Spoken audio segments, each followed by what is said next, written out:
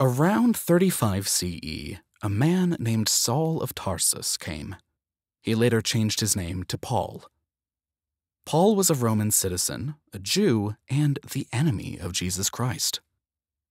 He was a zealous persecutor and killer of Jesus Christ's faithful followers. En route from Jerusalem to Damascus, Paul claimed that he saw the light when he saw Jesus Christ appearing to him, filled with the Holy Spirit. He was chosen and commanded to teach and preach acts that Jesus Christ never did to the masses. Paul taught concepts contradictory to what Jesus Christ and faithful followers of Jesus Christ were teaching.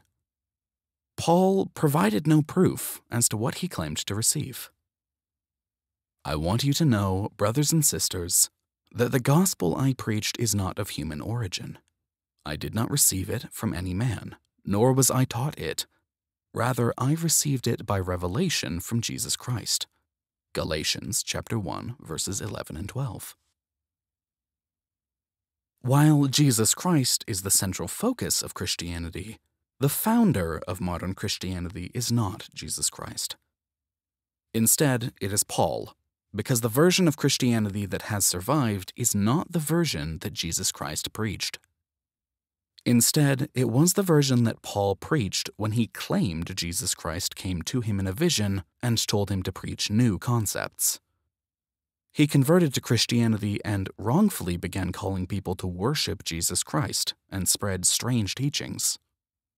Due to his power, wealth, and relationships, people started to adopt these strange beliefs and teachings, while the true disciples of Jesus Christ disapproved. The disciples clashed and argued with Paul because of his innovative and bizarre teachings, and the New Testament references this fact. Many Christians mistakenly took him as one of the disciples of Jesus Christ due to his claim that he was, but he was not, nor did he ever meet Jesus Christ. While some Christians elevate Paul to sainthood, Paul was responsible for destroying the teachings of Jesus Christ. He told people that they did not need to follow God's laws, even though Jesus Christ suffered and struggled to convey the message of God, which included teaching people to obey God's commandments. Many people took Paul's word and believed him, even though Jesus Christ never violated the law of Moses that came before him, even though the Bible clearly states, "Till heaven and earth pass away, the one that breaks the law will be called the least person in the kingdom of heaven. For truly I tell you, until heaven and earth pass, not the smallest letter, not the least stroke of a pen, will by any means disappear from the law until everything is accomplished. Therefore, anyone who sets aside one of the least of these commandments and teaches others accordingly will be called least in the kingdom of heaven. But whoever practices and teaches these commands will be called great in the kingdom of heaven." Matthew chapter 5, verses 18 and 19. This verse explicitly states that anyone that breaks the law or teaches others to break the law will be called the least person in the kingdom of heaven. On the contrary, the verse states that whoever practices and teaches the law will be called great in the kingdom of heaven. Almost all of the concepts of the modern-day teachings of Christianity, including the concept of Jesus Christ being the Son of God and the atonement, are from Paul, and not from the teachings of Jesus Christ. As such, the teachings of Paul contradict the teachings of Jesus.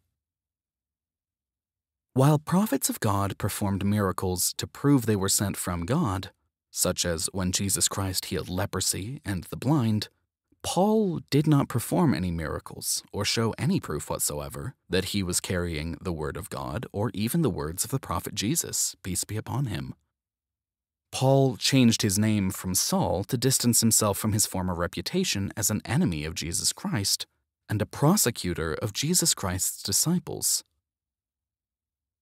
Paul met the disciples of Jesus Christ occasionally, but was not fortunate enough to live in their company. When he later came into the picture after the departure of Jesus Christ, he made some severe changes to the religion to win over the Gentiles, non-Jewish people. He introduced what became vital concepts of Christianity, including the idea that Christ is the Son of God, that he sacrificed himself on the cross to save humanity, and that all one needs to do to enter paradise is to believe Christ died for his sins. Half of the New Testament is written by this man who never met Jesus Christ in his lifetime. Yet Christians do not question the authority of this ex-enemy of Jesus Christ, and thus take his word as truth.